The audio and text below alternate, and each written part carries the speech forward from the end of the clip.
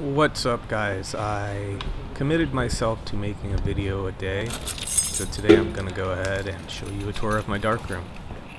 I'm actually recording this audio at home because I couldn't make a noise at this time,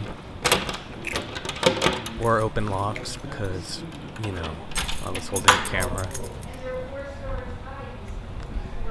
Got some cameras, a whole bunch of film.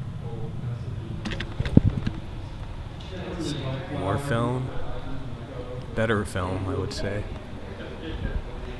So here we have loops, we have compressed air for dusting off prints, because that's a big problem with black and white photography, is that you're going to get a lot of dust on your negatives and it's going to show up in your print. So you always want to keep it clean. Okay, over here we have our negative dryer. Pretty straightforward, it just dries your negatives. Down here we have reels and tanks for processing. Here's my first light table. I'm gonna go ahead and show you guys, if you're new to this, what this is for. You're gonna go ahead and just throw your negatives on it so you can view them.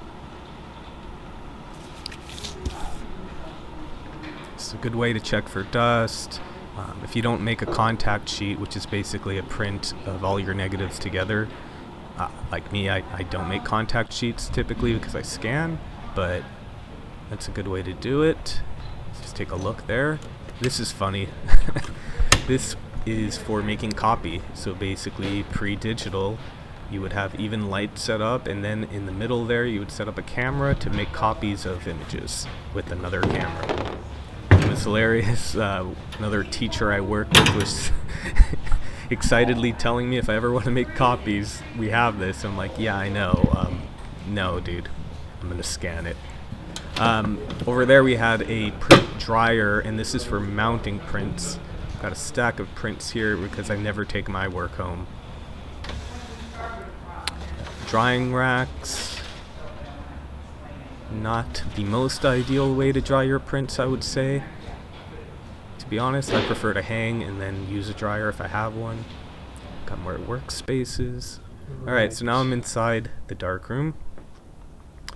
This is without any lights. Let me go ahead and flip these on.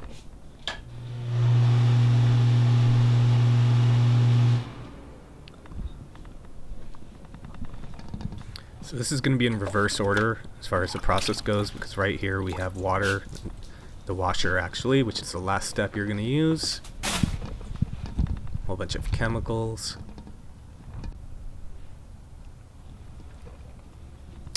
Diafine, my favorite film developer.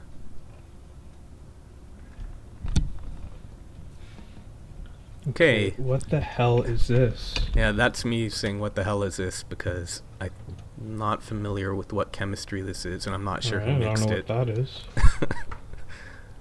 Okay, so we have developer, develops a print, developer. stop, Anyway. bap, and now I'm talking to myself. Turn more light on.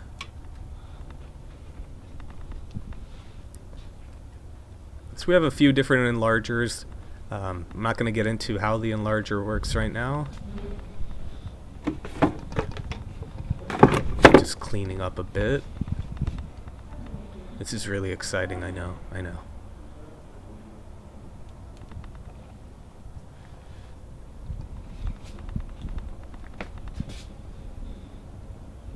Gonna edit that out, that's for sure.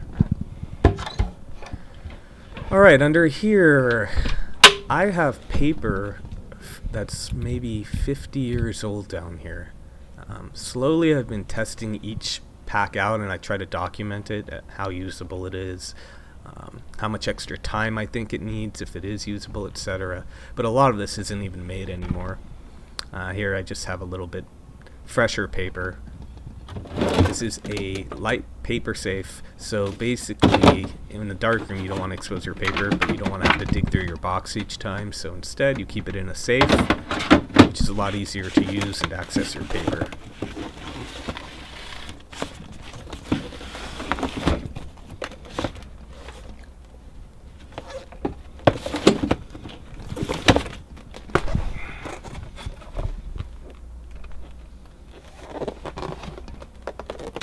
So that's Arista paper, which is the house brand of freestyle photo, and I actually think it's fine. It's really just, I think, rebranded Kenmore, or is it Kentmore? I forget. I don't really use much of their products, but it's perfectly fine paper, and it's more affordable than buying Ilford or other brands. So back to the other light table, which rarely gets used because you don't really want to turn that on if there's any paper out.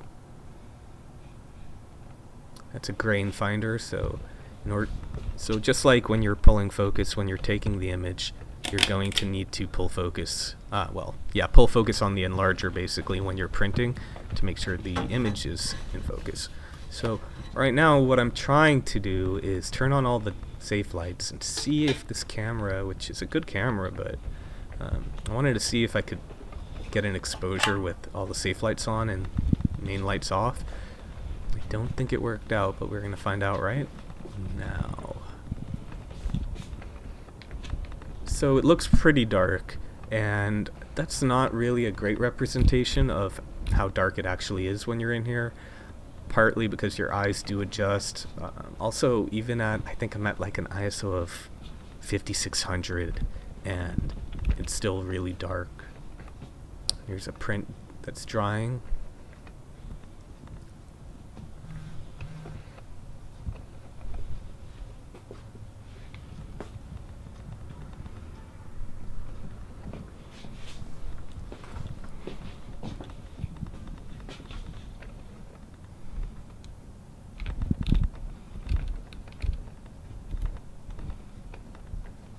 Alright. What I have here is a paper safe. Here's me talking again. I probably just exposed this paper. So that's another paper safe. It's just a really old one actually. It's better built, I would say, than the newer ones. Here, very disorganized, we have a lot of different things. Let's see. Let's wait till I pull in. Okay, we have filters that should be put away in boxes.